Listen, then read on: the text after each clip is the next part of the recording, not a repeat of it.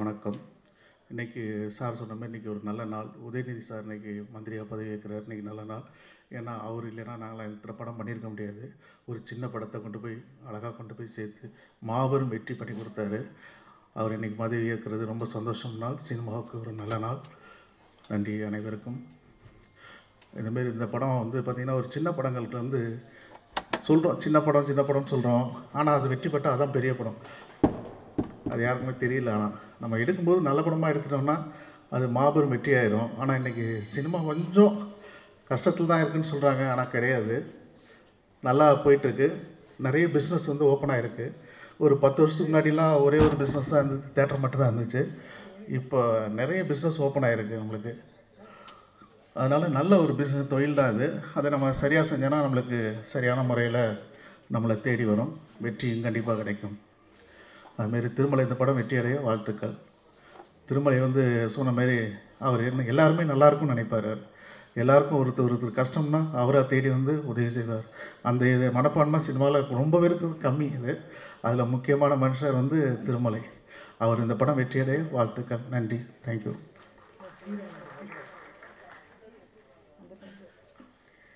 படத்தின் தயாரிப்பாளர் பி. ரெங்கநாதன் அவர்களை பேச அழைக்கிறோம். தமிழ் திரையுலகை வாழ வைத்து கொண்டிருக்கின்ற தயாரிப்பாளராக எங்களுடைய முதலாளிகளுக்கும் அவர்களுக்கு ஒத்துழைப்பை வழங்கி கொண்டிருக்கின்ற இயக்குநர்களுக்கும் இணை துணை உதவி இயக்குநர்களுக்கும் நடிகர்களுக்கும் தொழில்நுட்ப கலைஞர்களுக்கும் இந்த விழாவை மக்களிடம் சிறப்பாக கொண்டு போய் சேர்க்கக்கூடிய ஊடக பத்திரிகை நண்பர்கள் அனைவருக்கும் என்னுடைய பணிவான வணக்கம். இந்த திருமலையை பொறுத்த வரைக்கும் ஒரு நல்ல மனிதர். இயக்குனர் சங்கமாகட்டும், தயாரிப்பாளர் சங்கமாகட்டும், அதையும் மீறி ஒவ்வொருத்தருக்கும் நல்லது பண்ணுறங்கிற ஒரு விஷயம் அவர்கிட்ட இருக்குது. அந்த நல்ல மனசுக்காகவே இந்த படம் மிகப்பெரிய வெற்றி பெறணும். பெரிய படம்னா பொங்கல், தீபாவளி அப்படி தான் ரிலீஸ் ஆகும். சின்ன படங்கள் பண்ணுறப்ப தான் எல்லாருக்கும் ஒரு வாய்ப்பு கிடைக்கும். அந்த வாய்ப்பு கிடைக்கணும்னா சின்ன படங்கள் தயாரிக்கணும். அதுக்கு இந்த மாதிரி படங்கள்லாம் ஓடணும். அது எல்லாமே ரசிகர்கள் மக்களாகிய அவங்ககிட்ட தான் இருக்குது. இந்த படத்தை பார்க்குறப்ப நம்ம ரமேஷ் கண்ணன் சொன்ன மாதிரி ஓப்பனிங் ஒரு மியூசிக் டைரக்டர் பாடுறது, கூட டைரக்டர் இருக்கிறது, இது எல்லாமே ரொம்ப வித்தியாசமாக ரசிக்கிற மாதிரி திருமலை பண்ணியிருந்தார். அது மட்டும் இல்லை, இன்றைக்கி எல்லோரும் குறிப்பிட்ட மாதிரி ஒரு முக்கியமான ஒரு நாள். தமிழ் திரைப்படத்துறையை சேர்ந்த நடிகர், இயக்குனர், தயாரிப்பாளர் அமைச்சராக இருக்கார். அதனால் இந்த தமிழ் திரையுலகுக்கு பல நன்மைகள் கிடைக்கும். அதே மாதிரி இன்றைக்கி இந்த விழா சிறப்பாக நடக்குது அப்படின்னா இந்த படம் ஓடணும். இதை தொடர்ந்து சின்ன படங்கள் வரணும். அதுக்காக என்னுடைய நண்பர் திருமலைக்கு என்னுடைய மனப்பூர்வமான வாழ்த்துக்களை தெரிவிச்சிருக்கேன். வேட்டைக்கு போகிறதுனாவே கொஞ்சம் ரிஸ்க்கு தான். குறி கரெக்டாக இருக்கணும். திருமலை போயிருக்கிறது மான் வேட்டை. அதில் கரெக்டாக அந்த மான் வேட்டை ஆடி இருப்பார்னு நினைக்கிறேன். இந்த படத்தில் பங்கு பெற்ற அனைத்து தொழில்நுட்ப கலைஞர்கள், நடிகர் அனைவருக்கும் என்னுடைய மனமார்ந்த வாழ்த்துக்கள். நன்றி. நன்றி சார். அடுத்து நாம் பேச அழைக்கிறோம் பிஜே.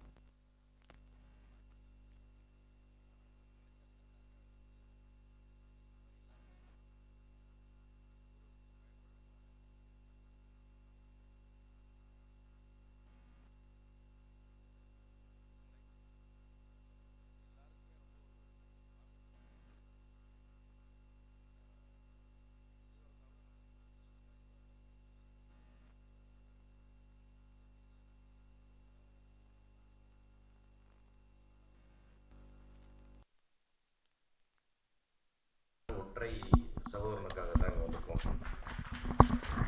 அவன் நல்லா வரணும், அவனோட ஏதோ ஒரு கமர்ஷியலாக வெற்றி பெறணும், அவனுக்கு ஒரு அங்கீகாரம் கிடைக்கணுன்றது எங்களுடைய பேராவல்.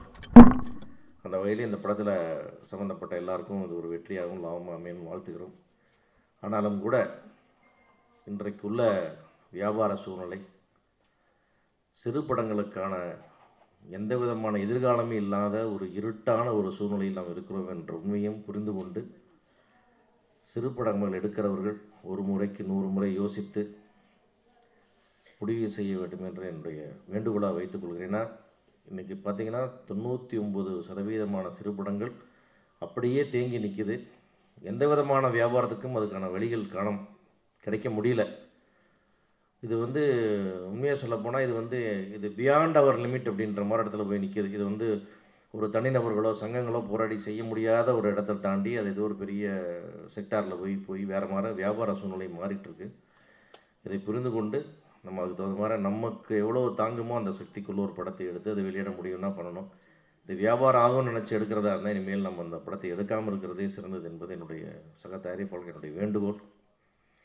ஆனாலும் கூட இந்த படம் அவருக்கு ரொம்ப கம்மி பட்ஜெட்டில் ரொம்ப அழகாக எடுத்திருக்கிறாரு, ரொம்ப ஷார்ட்டாக முடிச்சிருக்கிறாரு. அதனால் இதற்கான வியாபாரத்தை செய்து ஒரு சிறு லாபத்தையாவது அவர் எட்ட வேண்டும் என்ற என்னுடைய வாழ்த்துக்களை வேண்டுதலை தெரிவித்துக் கொள்கிறேன். நன்றி, வணக்கம்.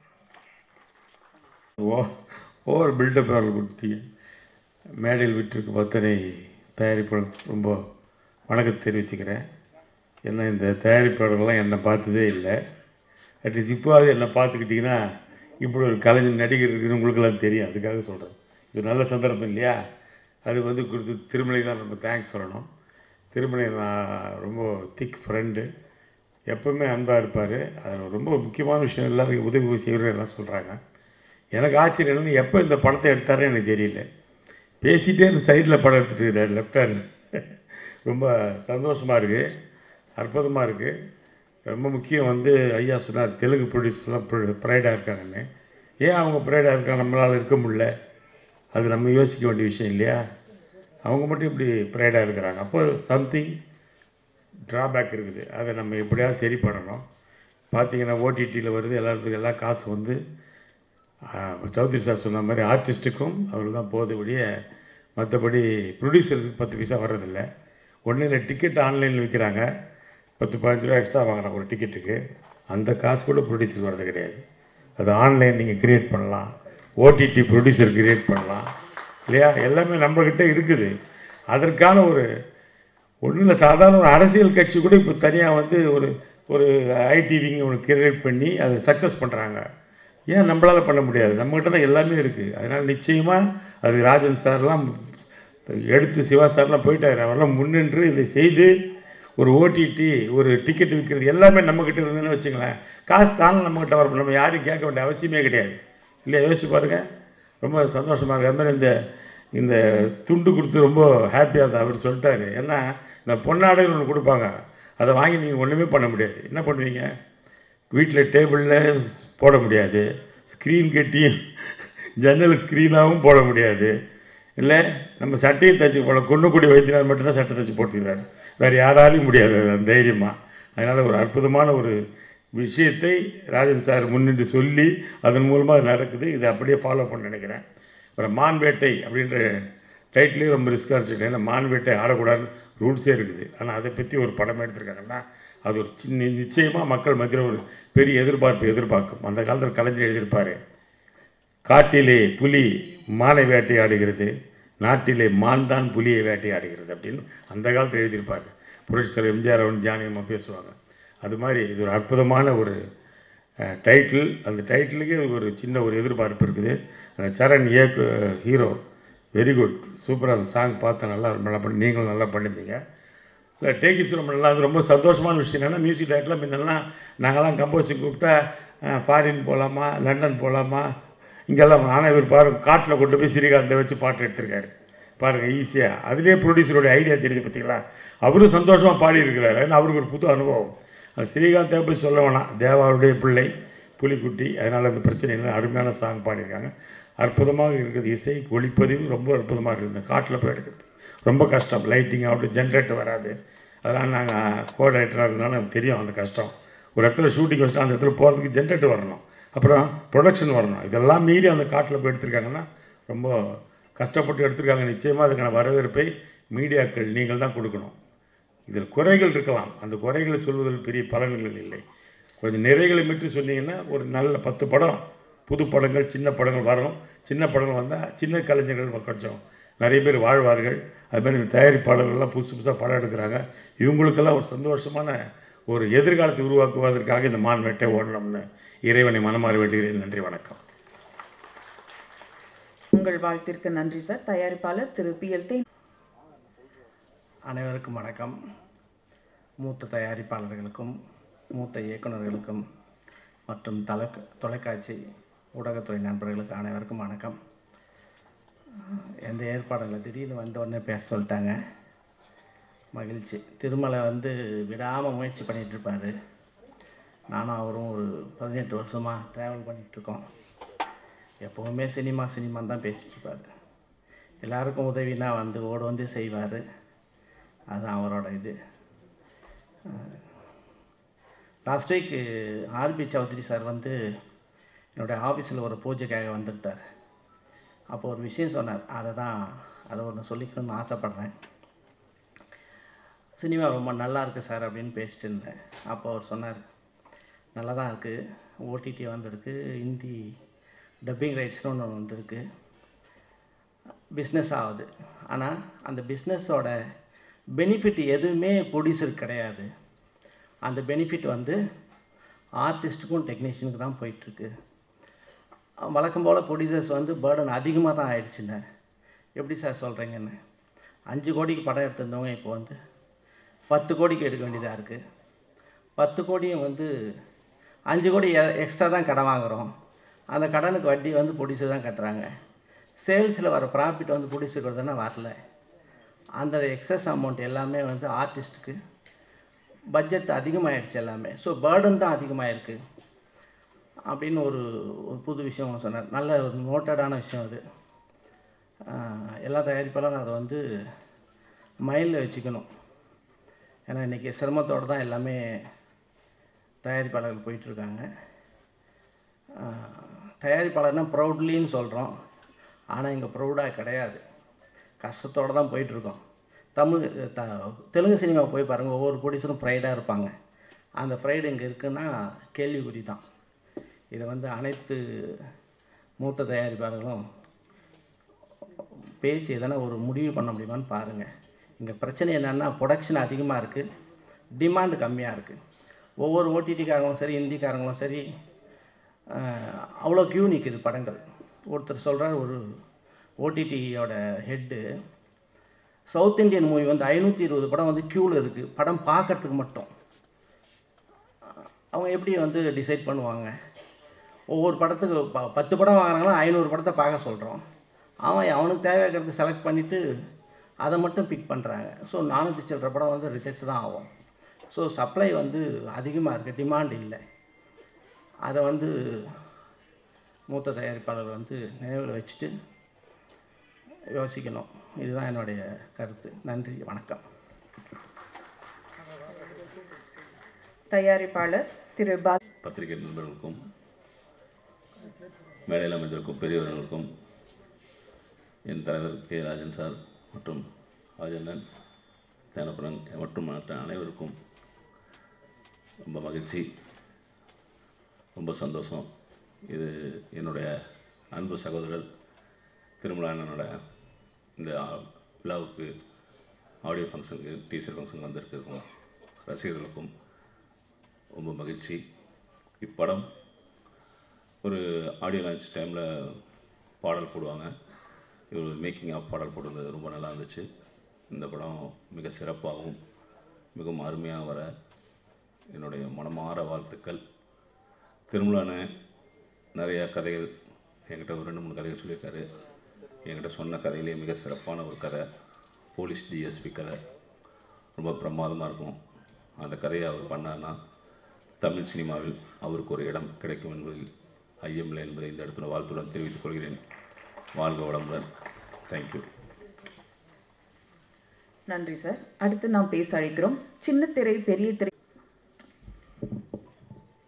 அனைவருக்கும் வணக்கம். ஊடகப் பிரிவு அதிகாரின்னு குறிப்பிட்டார். அவங்க வந்து தணிக்கை குழு உறுப்பினராக இருக்கேன். நம்முடைய இந்த படத்தோட இயக்குனர் திருமலை அவர்களை வந்து ஒரு 5 ஆண்டு காலமாக தெரியும். எப்பொழுதுமே தனிப்பட்ட ஒருவருக்காக சிந்திக்காமல் ஒரு சமுதாயத்துக்காக சிந்திக்கக்கூடிய ஒரு அற்புதமான தலைவர், இயக்குனர், தயாரிப்பாளர்.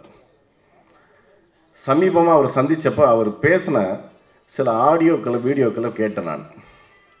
அது முழுக்க ரொம்ப தைரியமாக தமிழக திரைப்பட தயாரிப்பாளர்கள் அவங்களுடைய கஷ்டங்கள், அவங்க திரைப்பட வெளியீட்டில் படக்கூடிய சிரமங்களை வந்து மிக ரொம்ப தெளிவாக தைரியமாக சொல்லியிருக்காரு. அவருக்கு என் வாழ்த்துக்கள். அதனால தான் இந்த விழாவில் நான் கலந்துக்க வந்திருக்கேன். இன்றைக்கு பல்லாயிரக்கணக்கான திரைப்பட தொழிலாளர்களின் தெய்வங்களாக இன்றைக்கு தமிழக திரைப்பட தயாரிப்பாளர்கள் இருக்கிறார்கள் என்று சொன்னால் மிகையாகாது. இன்றைக்கு திரைப்படத்துறையை வாழ வைப்பவர்கள் திரைப்பட தயாரிப்பாளர்கள் தான். அதில் அண்ணன் ராஜன் அவர்களை ரொம்ப பிடிக்கும் எனக்கு. பெருசாக நெருங்கிய அறிமுகம் இல்லைனாலும் நான் பார்த்து கடந்த 15 ஆண்டுகள் 20 ஆண்டுகளாக தமிழக திரைப்பட தயாரிப்பாளர்களுக்காக இல்லை திரைப்படத்துறையில் இருக்கக்கூடிய அனைத்து சங்கங்களுக்காக எந்த ஒரு பிரச்சனைனாலும், அது யாராக இருந்தாலும், எந்த முதல்வராக இருந்தாலும், எந்த கட்சி தலைவராக இருந்தாலும் துணிந்து குரல் கொடுக்கக்கூடிய ஒரு அற்புதமான தலைவர் அண்ணன் ராஜன் அவர்கள். அவர்கள் முன்னாடி பேசக்கூடியது ஒரு மகிழ்ச்சியாக நினைக்கிறேன். இன்னைக்கு கூட ஒரு மூத்த தயாரிப்பாளர், எனது அன்பு நண்பர் அம்மா கிரியேஷன் சிவா அவர்கள் பேசியது எனக்கு ரொம்ப வருத்தமாக இருந்துச்சு.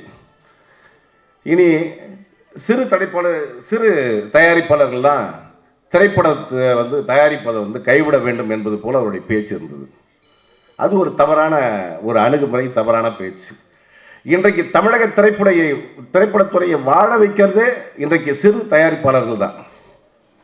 பல்லாயிரக்கணக்கான தொழிலாளர்கள் இன்னைக்கு வாழ்றாங்க தமிழக திரைப்படத்துறையிலன்னா இன்னைக்கு திருமலை மாதிரி சிறு தயாரிப்பாளர் தான் வாழ வச்சுட்டு இருக்காங்க. அவர்களுடைய படங்களை வெளியிடுவது எப்படி என்பதை பற்றி தான் நம்ம சிந்திக்க வேண்டும். இன்றைக்கு தமிழகத்தில் திரைப்படத்தை வெளியிடுவதில் வந்து மிகப்பெரிய சிக்கல் ஏற்பட்டுள்ளது. பெரிய படங்கள் மட்டும்தான் வெளியிடப்பட வேண்டும். தியேட்டர்கள் முழுவதுமே இன்றைக்கு வந்து ஒரு சில நிறுவனங்கள் ஒட்டுமொத்தமாக குத்தகைக்கு எடுத்துக்கொண்டு சிறு திரைப்படங்களை திரையிட விடாமல் தடுத்து வருகின்றனர். இந்த சூழ்நிலையை மாற்றுவதற்கு நாங்கள் தயாராக இருக்கிறோம். தமிழக பாரதிய ஜனதா கட்சி தயாராக இருக்கிறது. மத்திய அமைச்சர்கள் தயாராக இருக்கிறார்கள். அதனால் தயாரிப்பாளர் சங்க பிரதிநிதிகள் உங்களுடைய படங்களை வெளியிடுவதற்கான குறைந்தபட்ச ஒரு செயல் திட்டத்தை நீங்கள் இந்த மாதிரி திரைப்பட விழாக்களில் மட்டுமே உங்களுடைய பிரச்சனைகளை பற்றி பேசாமல் உங்களுடைய சங்கத்திலே உறுதியாக தெளிவாக பேசி தமிழக திரைப்படங்களை சிறப்பாக வெளியிடுவது எப்படி, பெரிய படங்களை எப்படி வெளியிடுவது, சிறு படங்களை எப்படி வெளியிடுவது. ஏன்னா 18 வயசானா ஒருத்தர் ஓட்டு போட தகுதி இருக்கு. 21 வயசானா அவன் எலெக்ஷனில் நிற்கலாம் இன்னைக்கு. அதே போல சென்சார் போர்டு சர்டிஃபிகேட் வாங்கினா ஒரு திரைப்படத்தை வெளியிட முடியும் என்ற சூழ்நிலையை தமிழக திரைப்பட தயாரிப்பாளர்கள் உருவாக்கணும். அந்த சூழ்நிலையை உருவாக்கக்கூடிய ஒரு சூழ்நிலை இந்த படத்தின் வாயிலாக, இந்த படத்தில், ஏன்னா இதை பற்றி அதிகமாக திருமலை சிந்திச்சிருக்காரு. திருமலை சிந்திச்சு தான் படம் வெளியிடணும் அப்படின்னு எப்படி இல்லை. இப்போ இந்த படம் கூட மான் வேட்டை எப்படி வெளியிட போகிறாருன்னு எனக்கு தெரியல. எத்தனை தேட்டரில் அவர்களுக்காக தேட்டர் கொடுக்க போகிறாங்கன்னு தெரியல. அதனால் இந்த மான் வேட்டை திரைப்படத்தின் வெளியீட்டு விழாவின் மூலமாக, இந்த ஆடியோ வெளியீட்டு விழா நான் சொல்லிக்கொள்ள விரும்புவது ஒன்றே ஒன்று தான். தமிழகத்தில் உள்ள அனைத்து திரைப்படங்களும் சமமான முறையில் வெளியிடக்கூடிய உரிமை பெற வேண்டும். அனைத்து தயாரிப்பாளர்களும் சமமான முறையில் வாய்ப்புகளை பெற வேண்டும். லெவல் பிளேயிங் ஃபீல்டு இன்னைக்கு இருக்கணும் அப்படி என்பது என்னுடைய தாழ்மையான கருத்து. அதே போல் இன்றைக்கு அமைச்சராக பதவியேற்று இருக்கக்கூடிய அன்பு சகோதரர் திரு உதயநிதி அவர்களுக்கு என்னுடைய வாழ்த்துக்களை தெரிவித்துக் கொள்கிறேன். இனி மாமன்னர் படத்துக்கு பிறகு அவர் நான் நடிக்க மாட்டேன் என்பதை அறிவிப்பதாக நான் அறிகிறேன். அவருக்கு என்னுடைய வேண்டுகோள், நீங்கள் நடிப்பதை கைவிடுகிறீர்களோ இல்லையோ, இன்றைக்கு திரைப்படத் தொழில் வெளியீட்டு விழா வெளியிடுகின்ற அந்த நிறுவனத்தை நீங்கள் கைவிட வேண்டும். அதன் மூலமாக சிறு குறு திரைப்பட தயாரிப்பாளர்கள் பயன்பெறுவார்கள் என்பதை இந்த கூட்டத்தில் தெரிவித்துக் கொள்கிறேன். ஏன்னா சில நடிகர்கள் தான் இருக்காங்க, மூத்த நடிகர், இயக்குனர் அண்ணன் கமலஹாசன் கூட இருக்காரு. அதாவது அவருடைய படம் எத்தனையோ விஷயங்களை பற்றி குரல் கொடுக்கிறார். இன்றைக்கு அதாவது அவருடைய படத்தை வெளியிடணும்னா அதுக்கான வழிமுறைகள் அவர் எடுத்துக்கிறார். மூத்த தயாரிப்பாளர்கள், மூத்த நடிகர்கள் தங்களுடைய பிரச்சனைகளை சந்திக்கிறாங்க. ஆனால் இன்றைக்கு இந்த சூழ்நிலை தமிழகத்தில் மட்டும்தான் இருக்கிறது. இந்தியாவில் எந்த மாநிலங்களிலும் இந்த சூழ்நிலை இல்லை. ஒரு படம் வெளியிடுவதில் எத்தனை கஷ்டங்கள் இருக்கிறது. இன்றைக்கு ஒட்டுமொத்தமாக இன்றைக்கு திரைப்படத்துறை, தமிழக திரைப்படத்துறை அழியும் சூழ்நிலை இருக்கிறது என்பதை நான் என்னுடைய நண்பர்கள் வாயிலாக அறிகிறேன். அந்த சூழ்நிலை இனி மாற வேண்டும். அண்ணன் ராஜன் அவர்களுக்கு, ஏன்னா இன்றைக்கு உங்கள் எல்லாருக்கும் வந்து உழைக்கின்ற அனைத்து சங்கங்களுக்கும் அனைத்து தயாரிப்பாளர்களுக்கும் ஒரு பாதுகாவலராக தேவைக்கூடிய அண்ணன் ராஜன் அவர்களுக்கு என்னுடைய வேண்டுகோள், நீங்கள் உங்கள் தயாரிப்பாளர் சங்கத்தில் இந்த படங்களை எப்படி வெளியிட முடியும், எந்த ஒரு சென்சார் சர்டிஃபிகேட் வாங்கின படம் புரோட்டோகாலில் லைனப்பில் எந்த படத்தையும் வெளியிட முடியும், அதற்கான திட்டம் என்பதை முடிவு செய்து அதற்காக நீங்கள் வந்து மத்திய அரசை அணுகினால், எங்கள் மாநில தலைவர் அண்ணாமலை ஏற்கனவே பேசியிருக்காரு, இன்றைக்கு தமிழக திரைப்படத்துறையை பாதுகாக்கக்கூடிய காவலனாக செயல்படுவார் என்பதை கூறிக்கொண்டு வாய்ப்பளித்து நன்றி கூறி விரைப்பிருக்கிறேன். நன்றி, வணக்கம்.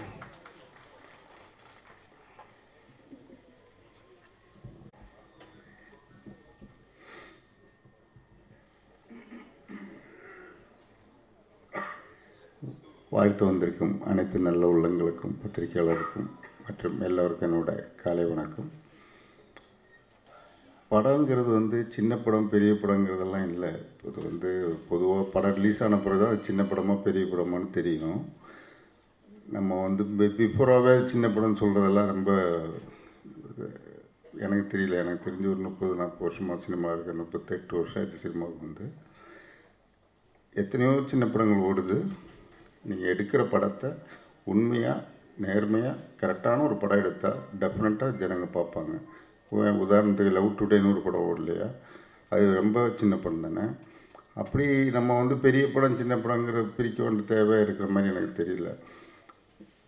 எனிவே அவர் அண்ணன் சொன்ன மாதிரி ராஜன் வந்து ராஜன் சார் வந்து உண்மையிலேயே தயாரிப்பாளராகட்டும் எந்த ஒரு சங்கத்துக்காகட்டும் ஒரு குரல் கொடுக்குறதுல ரொம்ப ஓப்பனாக கொடுக்குறவர். நிச்சயமாக அவரோட ஸ்பீச் எல்லாம் கேட்டிருக்கேன். ரொம்ப தைரியமாக ரொம்ப நேர்மையானவர். எனக்கு ரொம்ப வருஷ பழக்கம். ரொம்ப கரெக்டாக பேசுகிறாரு.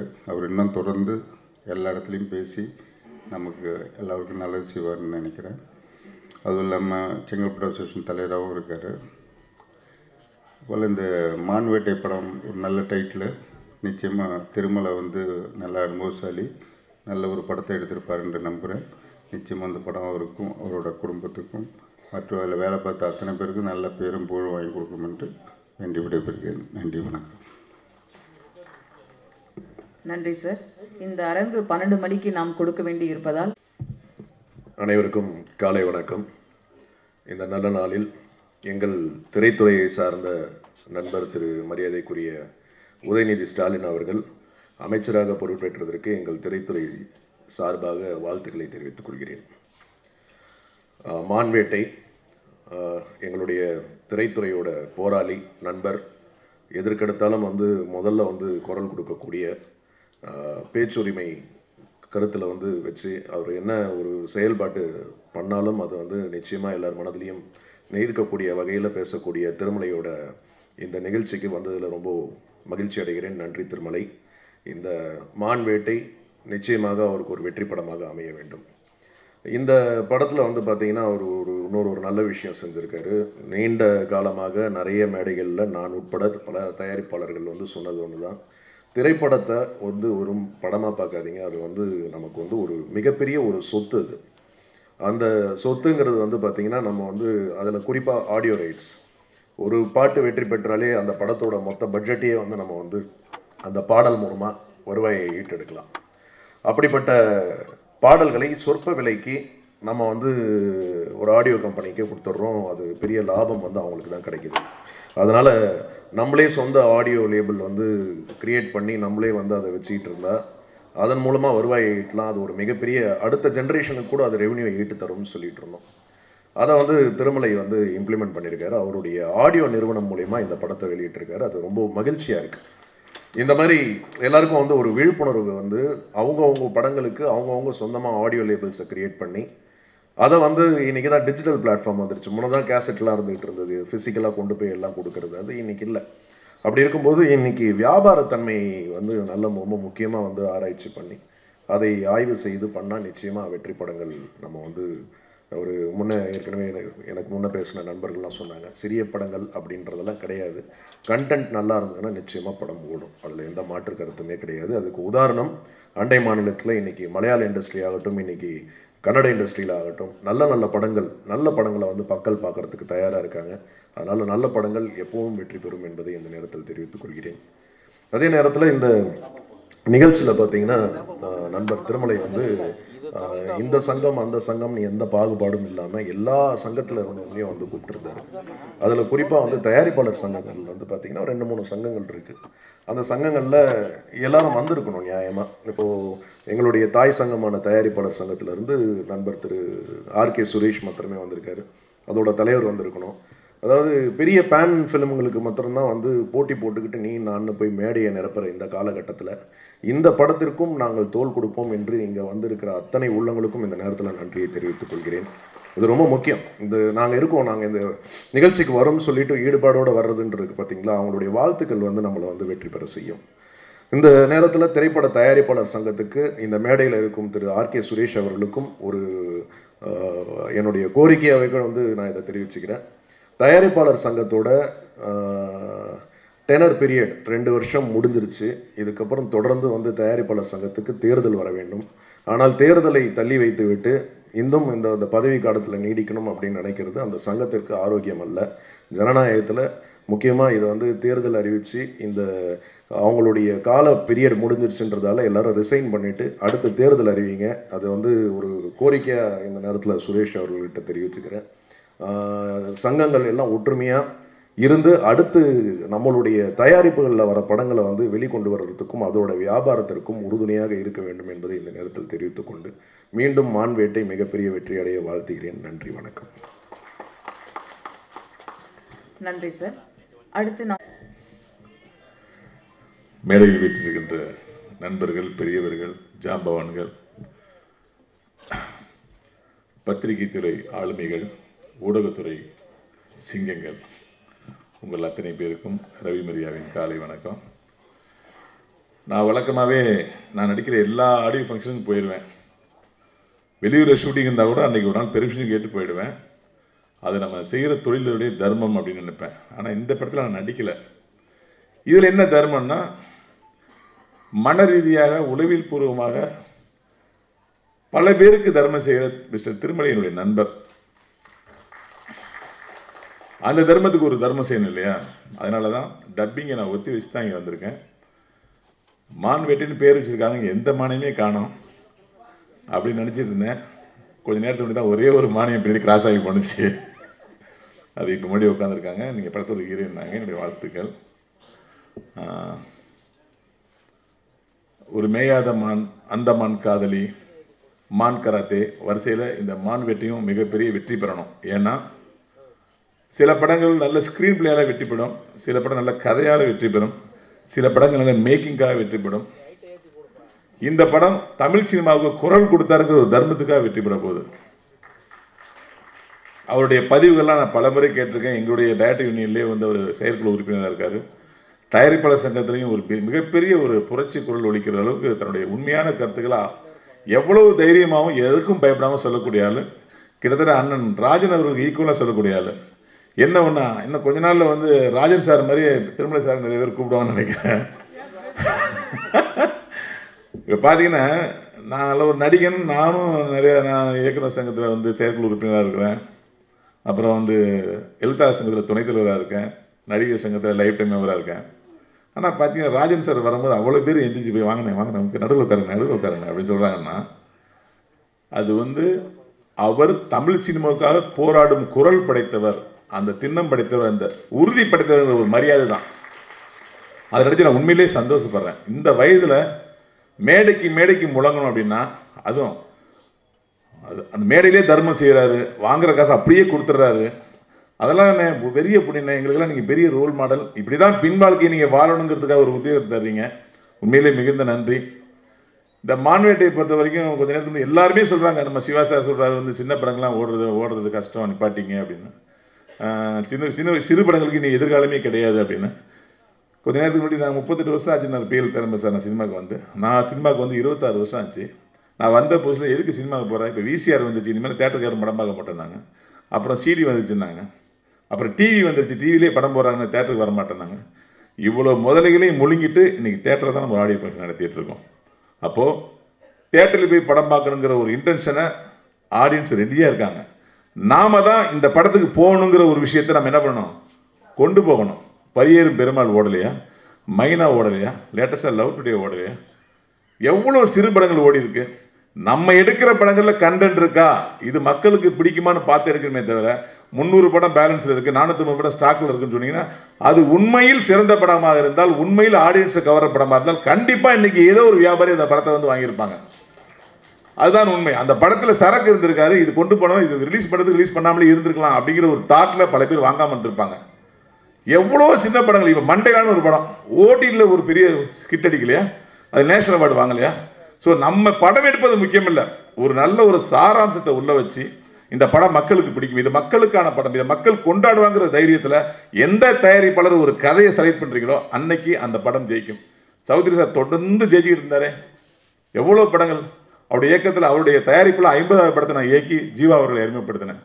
அந்த தயாரிப்பாளருக்கு அந்த கதையை மட்டுமே செலக்ட் பண்ணி நடிகர் அவர் பார்க்க மாட்டார், ஃபஸ்ட்டு கதை சொல்லியா நான் நடிகர் சொல்கிறேன் பாரு. அந்த தைரியம் இன்னைக்கு தயாரிப்பாளருக்கு இருந்தால், நல்ல கதைகள் வந்தால் எந்த படமும் 50 லட்சத்துக்கு எடுத்த படமும் தேங்கி நிற்காதுங்க என்னுடைய கருத்து. இதே போல மான்வேட்டையும் ஒரு பெரிய வெற்றி பட வரிசையில் சேரணும். அதுக்கு என்னுடைய மனமார்ந்த வாழ்த்துக்கள். வந்திருந்த அனைவருக்கும் நன்றி, வணக்கம். நன்றி சார். அடுத்து நாம் பேச அழைக்கிறோம் சார். இங்கு வருகை தந்திருக்கும் அனைவருக்கும் என்னோட முதற்கண் வணக்கம். மேடையில் அமர்ந்திருக்கும் பெரியவர்கள், என்னோட நண்பர்கள், என் துறையை சார்ந்தவர்கள் அனைவருக்கும் என்னோட மனமார்ந்த வணக்கம். இந்த படத்தில் கதாநாயகனை நடித்திருக்கும் சிமா வந்து என்னோட ஸ்கூல் டேஸ்லேருந்து ஃப்ரெண்ட். அவன் குகா செல்வம் சாரோட பையன். ஸோ சின்ன வயசுலேருந்து அவன் ஃப்ரெண்ட் அவன். ஸோ நான் நல்லா வரணும்னு நான் சொல்லிகிட்டே இருப்பேன். ஏன்னா எனக்கு முன்னாடி அவன்லாம் சினிமாவுக்கு வந்தவன், எனக்கு முன்னாடியே திருமலை மாம்ஸ் எல்லாருமே முன்னாடியே வந்தவங்க. Hard worker. பட் என்னென்னா கரெக்டான நேரம், இடம், திரைப்படம் அமையணும். இந்த மான்வேட்டை அவருக்கு ஒரு வெற்றி வேட்டையை அமையணும்னு கடவுளை வேண்டிக்கிறேன். God plus. ஒரு விஷயம் அதாவது இன்னைக்கு நான் காலைல கிளம்பும்போது நம்ம கிட்டத்தட்ட எனக்கு ஒரு 1.5 மணி நேரம் ஆச்சு டிராஃபிக்லேருந்து வர்றது சுற்றி. ஆனால் திருமலைக்காக போயே ஆகணும் அப்படிங்கிறது தான். ஏன்னா காலையில் ஃப்ளைட் போட்டேன், டெல்லி ஃப்ளைட் போட்டேன். சரி, அப்புறம் ஈவினிங் சேஞ்ச் பண்ணிவிட்டு திருமலைக்காக வரணும் அப்படிங்கிறது வந்து, ஏன்னா திருமலை எல்லாத்துக்கும் மேலே என் நண்பர், என்னோட என்ன சொல்லுவாங்க, என்னோட தயாரிப்பாளர், எல்லாத்துக்கும் மேலே வந்து ஒரு மிகச்சிறந்த மனிதன், ஒரு போராளி. இந்த நாட்டுக்கு என்ன சொல்லுவாங்க, இந்த ஆடை நேர்த்தி கடன் கொடுக்குற மாதிரி இந்த சினிமா துறைக்கு அவரை கொடுத்தாச்சு. எல்லாத்துக்கும் போய் தலையை கொடுத்து வெட்டு வாங்கிட்டு வருவார். அந்த மாதிரி ஒரு நல்ல மனிதர். அது நல்ல விஷயத்துக்காக இருக்கணும் அப்படிங்கிறது தான். எல்லாம் வந்து அவர் போராடுற விஷயங்கள் எல்லாம் வந்து நான் பார்த்துருக்கேன். ஒரு எலெக்ஷன்லேயும் சரி, ஒரு விஷயங்கள்லேயும் சரி, தயாரிப்பாளர் பிரச்சனையிலையும் சரி, ராவு பகலாக நான் பார்த்துருக்கேன். எவ்வளோ படங்கள் நைட்டு ஃபுல்லாக உட்காந்து மாமா எங்கே இருக்குன்னா 3 மணிக்கு அடிப்பான். அடித்து இந்த பிரச்சனை இருக்குது சார்ட் அவுட் பண்ணிட்டான்னு எல்லாருமே ஒரு டீமாக, ஜேஎஸ்கே சாராக இருக்கட்டும், அம்மா கிரியேஷன் சிவார் சாராக இருக்கட்டும், எல்லாருமே இங்கே இருக்கிற எல்லாமே முக்கால்வாசி பேர் இருக்காங்க. அது ராஜன் அப்பாவெல்லாம் சொல்லவே வேணாம், அவரெல்லாம் புரட்சி புயல். ஸோ எல்லாம் ஒரு போராளி மாதிரி தான்.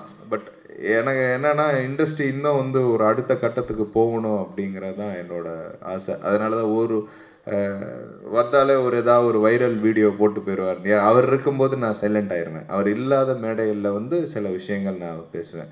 அது வந்து அந்த திரைப்படத்துக்கு யூஸ் ஆகும், அதை தவிர நம்ம திரை உலகத்துக்கும் ஒரு யூஸ் ஆகணும் அப்படிங்கிறதான் என்னோட இது நினைக்கிறேன். இன்னைக்கு ஒரு திரைத்துறையில் அவர் கூட நடிச்சிருக்கேன். இப்படை வெள்ளம்ல ஒரு உதயநிதி சார் கூட நடிச்சிருக்கேன். ஒரு நல்ல ஒரு மனிதர், நண்பர்களுக்காக என்னமும் எந்த நேரத்துலையும் பண்ணக்கூடிய ஒரு மனிதர். இன்றைக்கி அமைச்சராக இருக்கார். ஸோ அது ஒரு நல்ல விஷயம். ஒரு திரைத்துறையிற்கு கண்டிப்பாக ஒரு நல்ல விஷயங்கள் அவர் கண்டிப்பாக பண்ணுவார். எந்த நேரத்துலையும் அவர் போய் நின்றாலும் எந்த ஹெல்ப்பும் பண்ணக்கூடிய ஒரு நபர் அவர். ஸோ அமைச்சராக வந்திருக்காருங்கிறது ஒரு நல்ல விஷயம். திரைத்துறை இருக்கிற எங்களை பொறுத்த வரைக்கும் ஒரு ப்ரொடியூசராக அவர், ஒரு டிஸ்ட்ரிபியூட்டர் அவர், ஒரு ஆக்டர் அவர். ஸோ அவருக்கு என்னோட மனமார்ந்த வாழ்த்துக்களை தெரிவிச்சுக்கிறேன்.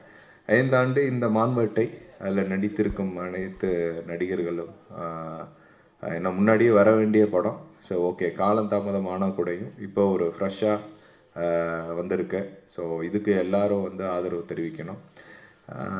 ஸோ சினிமா இப்போ ஜேஎஸ்கே சார் ஒன்று புதுசாக ஒன்று போட்டு என்னடா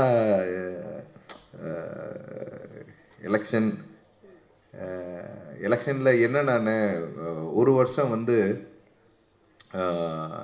கொரோனாலே போயிடுச்சு, உங்களுக்கு தெரியும் அது. ஸோ ஒரு வருஷமாக தான் நம்ம ஆக்டிவாக வந்து ப்ரொடியூசரில் வந்து வேலைகள் நடந்துகிட்ருக்கு. ரீசெண்டாக கூட பல விஷயங்கள் நடந்துகிட்ருக்கு. இன்னும் பண்ணக்கூடிய விஷயங்கள் இருக்கும். But as per rules and regulation என்னமோ அதை நம்ம செய்யணும். அவர் சொல்கிற மாதிரி நம்ம வந்து சீக்கிரம் எலெக்ஷனை அறிவித்து, ஸோ அதை வந்து ஜனநாயக அடிப்படையில் கண்டிப்பாக அது தேர்தல் மேற்கொண்டு அதில் ஜெயிச்சு வருபவர்கள் வந்து இருப்பார்கள். அதில் எந்த ஒரு மாற்று கருத்தும் கிடையாது. ஸோ சினிமா நல்லா இருக்கணும்னு நினைக்கிறவங்க எல்லாருமே நல்லா இருக்கணும். ஒரு சின்ன கதையை ஒன்று, ஏன்னா திருப்பி எதாவது கான்ட்ரவர்சியாக பேச வேணாம் அப்படிங்கிறது தான். அதை இனிமேல் நான் பேச போகிறதில்ல. நான் சில விஷயங்களை வந்து லைஃப்பில் ரொம்ப தெளிவாக முடிவு பண்ணிட்டேன். நல்லவனாக இருக்கிறது வந்து நல்லவனாக இருக்கனோட கொஞ்சம் அட்லீஸ்ட் கொஞ்சம் வல்லவனாகவும் இருக்கணும், ரொம்ப நல்லவனாகவும் இருக்கக்கூடாது. ஸோ ஒரு சின்ன இது, ஒரு ராஜா வந்து ரொம்ப மனசு கஷ்டமாக இருந்தாராம். அப்போது காட்டில் போகும்போது ஒரு ரிஷியை சந்திச்சிருக்காரு. அந்த ரிஷியோட வந்து பயணித்து போயிட்டுருக்காரு. வா கூட நடந்து போ அப்படின்னு சொல்லியிருக்காரு. அப்போ கூட நடந்துகிட்டு இருக்கும்போது ரொம்ப மன கஷ்டமாக இருந்திருக்கார் ராஜா. சரி, நான் அவர்கிட்ட வந்து இந்த கல்லை தூக்கிட்டு வா அப்படின்னு சொல்லியிருக்காரு. அவர் ஒரு கல்லை எடுத்து மேலே வச்சு அவர் தூக்கிட்டு வந்துக்கிட்டே இருந்திருக்காரு. ரொம்ப நேரமாக வந்தோடனே அவர்னால் சுமக்க முடியல. ஸோ அந்த கல்லை அப்படியே பார்க்குறாரு. ரிஷியை பார்த்து, ஐயா சுவாமி, நான் வந்து கல்லை இறக்கி வச்சிருவோமா அப்படின்னு அப்படியே சிரிக்கிறார். சிரிச்சுட்டு சுவாமி சொல்கிறாரு, சரி ஓகே கல்லை போட்டுரு. அப்படி கல்லை போட்டோடனே அப்படியே ரிலாக்ஸாக அப்படியே ராஜா அப்பா அப்படின்னு சொல்கிறாரு. இப்போ ஒன்று பிரச்சனைகள் முடிஞ்சிருச்சான்னு கேட்டிருக்காரு ரிஷி. ராஜா, எப்படி சுவாமி உங்களுக்கு தெரியும் அப்படின்னு. நீ தேவையில்லாத நபர்களை உள்ளே வச்சுருக்க, தேவையில்லாத திங்கிங்கை உள்ளே வச்சுருக்க. ஸோ இந்த மாதிரி நெகட்டிவிட்டியெல்லாம் வந்து தூக்கி போட்டுரு. ஸோ அதெல்லாம் உனக்கு தூக்கி போட்டாலே நீ வந்து உன்னோட பிரச்சனைகள் முடிஞ்சிடும் அப்படின்னு சொல்கிறார். அது மாதிரி நம்ம சினிமா துறையில் இருக்கக்கூடிய விஷயங்கள், தேவையில்லாத விஷயங்கள், அதெல்லாம் தூக்கி போட்டுட்டு நல்லதே நினைப்போம், சினிமா ஜெயிக்கிறதுக்கு அது முயற்சி செய்வோம்னு சொல்லி என்னோட பேச்சை முடிச்சுக்கிறேன். நன்றி, வணக்கம். நன்றி. ஒரு நினைவு. ராஜா பேசிய பிறகு புலவன் பேசினால் யார் கேட்பார்? கந்தகத்தின் தீ கிடங்கு, உன் புகழை சொன்னால் அது சந்தனத்தில் பல மடங்கு. அன்பை படித்தவன், அறிவை படித்தவன், தமிழை ஒழுங்காய் படித்தவன் தான் வெற்றிமலை, வீரமலை, விருதுமலை, இன்னும் அன்புமலை, பண்புமலை என்று மலையாக அண்ணாமலையை நேசிக்கும் ஒரு மலை திரையுலகிற்கு கிடைத்த திருமலை. பால் தந்த வள்ளுவன் எழுத்தை படித்தவன், வீர பரணிஜயம் கொண்டாடின் கருத்தை படித்தவன், அன்னை கால் தந்த சிலம்பொழியின் ஜதியை படித்தவன், 6 காண்டத்து கற்பனையை படித்தவன், தமிழ் பாவேந்தன் கோல் தந்த உணர்ச்சியை படித்தவன், நற்றினை நல்ல குறுந்தொகை 500 ஒத்த பரித்து ஓங்கு பரிபாடல் கற்றறிந்த ரேத்தும் எல்லாவற்றையும் தமிழை படித்தவன், எனக்கு ரொம்ப பிடித்தவன், எனக்கு இந்த வாய்ப்பை கொடுத்தவன் திருமலை. 2 பாடல் எழுதியிருக்கிறேன். அழகி படத்துக்கப்ப எனக்கு ரொம்ப மகிழ்ச்சியாக நான் பாட்டு எழுதினேன்னா இவர் படம் தான். ஏன்னா தமிழ் இலக்கியம் படித்தவன். பாடல் எழுத இரவில் கூப்பிட்டார். நான் காலையிலேருந்து கல்லூரியிலேருந்து வந்து உட்காந்துருக்கோன்னே தலைப்பு என்னங்க சிச்சுவேஷன், சூழல் என்னன்னு கேட்டேன். அம்மாவை பற்றி, பெத்த தாயை பற்றி பல்லவி எழுது. வந்தார் சீமான், அண்ணன் சுரேஷ், நண்பர்கள் நிறைய, அந்த காலேஜ் நண்பர்களை பற்றி சரணா எழுது. நான் ரொம்ப குறைச்சி தான் பாட்டு எழுதி கொடுக்குறேன். ஒரு 50 பல்லவி, ஒரு 25 சரணம். அவருக்கு 2வது பல்லவியே பிடிச்சிருச்சு. போதும் கவிஞரை ஒரு கட்டு பணம் கொடுத்தார். சொல்லிடுவாயா? ஆமாம், ஒரு 10,000 ரூபா கொடுத்தார். கவிதா அவர்கள் அருமையான தொகுப்பாளர், நல்ல கவிஞர். அவர்கிட்ட சொன்னேன் இந்த செய்தியை. பல்லவி தாயை பற்றி. ஆயிரம் ஆயிரம் கோயில்களை விட ஆத்தா மேலடா, நபிகள் நாயகம் சொர்க்கம் என்றது தாயின் காலடா. ஆயிரம் ஆயிரம் கோயில்களை விட ஆத்தா மேலடா, நபிகள் நாயகம் சொர்க்கம் என்றது தாயின் காலடா. கோயில் கருவறையில் சிற்பத்திற்கு பாலாபிஷேகம் செய்வார்கள். கோயில் கருவறையில் சிற்பத்திற்கு பாலாபிஷேகம் செய்வார்கள். தாயோ கருவறையில் இருந்து வெளியே வைத்தும் பாலாபிஷேகம் செய்வாளே. ஆண்டவன் கூட படைப்பான், காப்பான், அழிப்பானே, நல்ல தாயோ படைப்பால், காப்பால், அழிக்க மறுப்பாளே என்று எழுதினேன். ஆகவே சரணம் என்ன சம்பந்தம் இல்லாமல் இருக்கிறது. பல்லவி தாய், சரணம் நண்பர்கள் என்று சம்பந்தம் இல்லையே என்று கேட்டால், ஒரு இயக்குனரிடம் ஒரு கவிஞன் சம்பந்தம் இல்லை என்று கேட்டால் அவன் சொல்லும் பதில் நமக்கும் சம்பந்தம் இல்லை என்று கேட்கக்கூடாது. சரி, சரணம் நண்பர்கள். உடலின் மானம் காக்க உடுத்துவது ஆடையாகும், உயிரின் மானம் காக்க உடுத்துவது நட்பாகும். இப்படி பல தாயின் கருவறை குழந்தைகளாக இருந்தோம், ஒரே தாயின் கருவறையில் உட்கார்ந்து இருக்கிறோம் என்று எழுதிய பாடல் ஒரு கவித்துவமான அழகோடு படைக்க வேண்டும் என்றால் அந்த இயக்குனர் தமிழ் படித்தவனாக இருக்க வேண்டும். ஒமாகா சியா என்றால் அது வேற ஒரு ரகம். பொய்கை எனும் நீர்மகளும் பூவாடை போர்த்தி நின்றாள். இந்த பாடல் இன்னும் பல்லாயிரம் கோடி ஆண்டுகள் இருக்கும். பொய்கை எனும் நீர்மகளும் பூவாடை போர்த்தி நின்றாள், தென்றல் எனும் காதலனின் கை விளக்க வேர்த்து நின்றான். இப்படி திரைப்படத்திலே ஒரு கவிஞன் மட்டும் 6 தேசிய விருது, 7 தேசிய விருது, 8 தேசிய விருது பெறுகிறான் என்று சொன்னால் அவன் வானமகள் நாளுகிறாள், வேறுபடை பூணுகிறாள், பூமரங்கள் சாமரங்கள் என்று கவித்துவமாக எழுதுகிறான். ஹார்ட் பீட்டிலே, நேற்று போட்டிலே, ரோட்டிலே என்று எழுதவில்லை. உண்மையிலே இவருக்குத்தான் நன்றி சொல்ல வேண்டும். ஏன்னா ஒரு கவிஞன் ஒரு கற்பனை வதிக்கு உட்கார்ந்து பாருங்க. இங்கே ஒரு அருமையான பாடல் ஆசிரியர்கள் உட்கார்ந்திருக்கிறார்கள். அங்கே உட்கார்ந்திருக்க பாடலாசிரியர் ஒருவர், நானே இசைஞானி இளையராஜா நடத்திய திரைப்பட பாடலாசிரியர் போட்டிலே 25,000 பேருக்கு மேல் கலந்து கொண்ட பாட்டிலே தேர்வு செய்து தங்கப்பேடா பெற்று அலைகள் எழுதினேன். நானே அவரிடம் இனிமேல் உங்கள் படத்துக்கு நான் பாட்டை நான் எழுதவில்லை, கொடுத்தேன். அவர் தான் உட்கார்ந்திருக்கிற ஒருவர் இந்த மேடையில். அவருடைய வரிகள், வேருக்கு நீரு ஊத்தித்தாம் பாரு, வேருக்கு நீரு ஊத்தித்தாம் பார். அவர் எழுதுகிறார், அந்த கவிஞர் இங்கே உட்கார்ந்திருக்கிறார். வேருக்கு நீரு ஊத்தித்தாம் பாரு, பூக்களில் உன் பேரு. அவர்தான் எத்தனையோ 100 அரசு, ஓரரசு, யாரரசோ வரலாம், பேரரசு வெற்றியை எவனும் பெற முடியாது. அருமையான கவிஞர். நான் பாட்டில் தான் அவர்கிட்ட போனேன். எங்கள் ஊருக்கார் தான், எங்கள் ஏரியாக்கார். நாங்கள்லாம் கவியரங்கத்தில் பேசுவோம். ஐயா ராஜன் அவர்கள் பேசிய பேச்சு முத்தாய்ப்பு. அண்ணன் சுரேஷ் அவர்கள், அண்ணன் தேனப்பன் அவர்கள் அங்கே பாருங்க உட்காந்துருக்காங்க. எல்லாம் ராவிலே இருக்கும் பார்த்தீங்களா? சொல்லவா? எல்லாம் ராதா, ராஜா, ரமேஷ், ரமேஷ் அண்ணன், ரமேஷ் கண்ணன், அங்கிட்ட ஒரு ஆறு, இன்னொரு யார் ரவி மரியா, எல்லாம் மறுபடியும் ராவா பிடிச்சிருக்காரு. பூவான வெற்றி உன் மாலையில் போட ராவாக வந்து வாழ்த்துக்கிறார்கள். எத்தனை இன்னும் ரான்னு சொல்லிக்கிட்டே போகலாம். இன்னொரு ரா இருக்கா? ராஜா ஒன்று இருக்கு, 2 ரா, பேரரசு 2 ரா, ரெங்கநாதன். அதை சொல்ல பார்த்தீங்களா? அதான் டைரக்டர் ரெங்கநாதன். எல்லாம் ராராவிலே வந்து உட்கார்ந்து இருக்கிறார்கள். சொல்லும் போதே கூப்பிடும் போதே என்ன கேட்டாங்க, ரொம்ப நேரம் பேசுகிறாருங்க. ஏன்னா நான் ரொம்ப நேரம் பேசுகிறதே கிடையாது. ஒரு 2 மணி நேரம், ஒரு 1 மணி நேரம் தான் பேசுவேன். தம்பிக்கு தெரியும். நன்றி, வணக்கம். உங்கள் கவிதையை ரசிக்க அடுத்து ஒரு மேடை பெரிய மேடையாக்குவோம். நன்றி கவிஞரே. நிறைவாக, தமிழ் சினிமாவில் விஸ்வரூப வெற்றியின் விளிம்பை பார்த்தவர், புதியவர்களுக்கு நம்பிக்கை தந்தவர், புன் சிரிப்பால் நல் பொறுப்பாளர், பொருளாளர், இயக்குனர் பேரரசு அவர்களை வாழ்த்தி பேச அழைக்கிறோம்.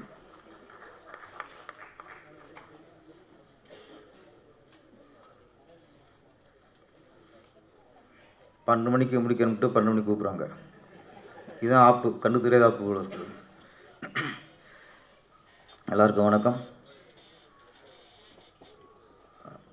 இந்த படத்துலேருந்து பிஸ்னஸ் எல்லாத்தையும் நம்ம திருமலை வந்து எஸ்கேப் ஆயிடுவார். சகுனமே கரெக்டாக இருந்தது. ஏன்னா கடந்த 2-3 ஃபங்க்ஷனில் ராஜன் சார் வந்து இந்த சால்வ் போகிறவங்க திட்டிகிட்டே இருந்தார், ஏன்னா குடும்பம் கொடுத்துருக்கீங்க, எதுக்கும் யூஸ் ஆகாதுன்ட்டு. இங்கே ஃபஸ்ட்டு நூல் துண்டு போத்தும்போது நினச்சேன், ஆகா தப்பிச்சிட்டாரு அப்படின்ட்டு. அது நல்ல சகுனம் தான். திருமலை சார், நீங்கள் ராஜேந்திர தப்பிச்சிட்டாலே எல்லாத்தையும் எஸ்கேப் ஆயிருக்கீங்க. திருமலை சார் நம்ம ரொம்ப நண்பர். அவர் எங்கள் சங்கத்தில் செயற்குழு உறுப்பினர். ஒன்றாத்தான் தேர்வில் நின்னோம், ஜெயித்தோம். இன்னைக்கு அமைப்பில் இருக்கார். கிரின்னு ஒரு படம், அர்ஜுனும் வடிவேலும் நடிச்சிருப்பாங்க. அதில் ஒரு நைட் என்ன பண்ணுவார், வடிவேட்ட அர்ஜுன் கேட்பார், பேக்கரி கடை எப்படி வச்சுட்டு. அவர் அக்கா பற்றி சொல்லுவார். நைட்டு 2 பேரும் தூங்கிடுவாங்க. கால் விடிஞ்ச உடனே கேட்பாங்க வடிவேட்டு வந்து, இப்படி உங்கள் அக்கா மூலமாக தானே இந்த பேக்கரி வாங்கிச்சாமேன்ட்டு. என்னடா அது, நைட்டு ஒன்றா தானே படுத்தோம், எப்படி வந்து தெரிஞ்சு வரிசையாக கேட்டே இருப்பாங்க. திரும்பி பார்த்தா அர்ஜுன் தூங்கிட்டு இருப்பார். அப்புறம் கேட்பார், அர்ஜுன் கேட்பார், ஒன்றா தான் படுத்தோம், ஒன்றா தான் எந்திரிச்சோம், எப்படி வெளியே போயிடுச்சுப்பார். அது மாதிரி நாங்கள் திருமலை சார்லாம் ஒன்றா தான் நின்னோம், ஒன்றா தான் ஜெயித்தோம், ஒன்றா தான் செயல்பட்டுக்கிட்டு இருக்கோம். எந்த கேப்பில் படம் பண்ணாருன்னு தெரியல. வேட்டையாடிக்காரு, நம்மளுக்கு தெரியாமல் ஆடிருக்காரு வேட்டை, மான் வேட்டையை. இப்போ நினைக்கிறேன், ஆகா நம்ம வந்து கொஞ்சம் உஷாராக இருக்கணும் போல இருக்குது. நம்ம சங்கமுன்னே காலங்களில் போய்கிட்டு இருக்கு. சைக்கிள் கேப் அடிச்சிருக்காரு, ஒரு வேட்டை அடிச்சிருக்காரு. அது திருமலை இதில் தெரிஞ்சு வச்சு ஒரு கில்லாடின்ட்டு. மான் வேட்டை, இந்த மான் அப்படிங்கிறது நம்ம தமிழ் இதிகாசங்களை காவியங்களில் பல ஒரு பெரிய பிரவேசத்துக்கு யூஸ் ஆன ஒரு இதுதான் மான். நம்ம முருகப்பெருமான் வந்து வள்ளியை கல்யாணம் பண்ண காரணமும் இந்த மான் தான். மானத்தை இப்படின்னு சொல்லி வள்ளியை கட் பண்ணிடுவார். அங்கே தான் முருகர் வந்து வள்ளி கல்யாணம் பண்ணார். ராமாயணத்தில் சீதை ஆசைப்பட்டது மாயமான். அங்கே ராவணன் மானை வந்து, அந்த மானை வந்து ராமர்கிட்ட சொல்லி வேட்டையாடுங்கினார். அந்த மானை வேட்டையாட போனது தான் பிரச்சனை ஆரம்பிச்சு. அங்கே தான் ராமாயணமே உருவாச்சு. மகாபாரதம், பாண்டு அவர்கள், தர்மர் அர்ஜுனர் இவரோட அப்பா, பாண்டவர்களுக்கு தான் பாண்டு. அவர் வந்து 2 மனைவிகளோட காட்டுக்குள்ளே போகும்போது 2வது மனைவி வந்து ஒரு மானை பார்த்து ஆசைப்பட்டுருவாங்க. அது முனிவர் மானாக இருப்பார். அவர் காதலோட உல்லாச நேரத்தில் போய் அதை வேட்டையாட சொல்லி அங்கே அந்த மானை வேட்டையாடிடுவார். அங்கே தான் மகாபாரதம் உருவாச்சு. இப்படி இந்த மான் வேட்டை தான் பல காவியங்கள்லாம் உருவாகிறதுக்கு, கதைகள் உருவாகிறதுக்கு காரணமாக இருக்குது. அந்த டைட்டில் மான் வேட்டை கரெக்டாக பிடிச்சிருக்காரு நம்ம திருமலை. அவர்கிட்ட இந்த கதையை கேட்டேன். டைட்டில் தான் மான் வேட்டை, ஆனால் கதை எப்படி பார்த்தோம்னா மனித வேட்டைன்னு வச்சுருக்கணும். கதை அதுதான். ஏன்னா ஒரு அமானுஷ சக்தி, அதுக்கு வந்து மனிதர்களே பிடிக்காது. ஏன் பிடிக்காதுன்னா, மனிதர்கள் பூரா கேவலமான பிறகு நிறையா பேர் இருக்காங்க. துரோகம், அடுத்து சூழ்ச்சி, அடுத்த வாழை பொறுக்காதவன், அடுத்த வெற்றியை பொறுக்காதவன், இவங்க தான் அதிகமாக இருப்பானு கூட. அப்போ இந்த மாதிரி மனிதர்லாம் பழகி மனதிலே வெறுத்து போய் காட்டுக்குள்ளே இருக்க ஒரு அமானுஷ சக்தி எந்த மனிதரை பார்த்தாலும் போட்டு தள்ளிடும். என்ன திரும்பல தானே கதை சொல்லிட்டு மன்னிச்சிருங்க.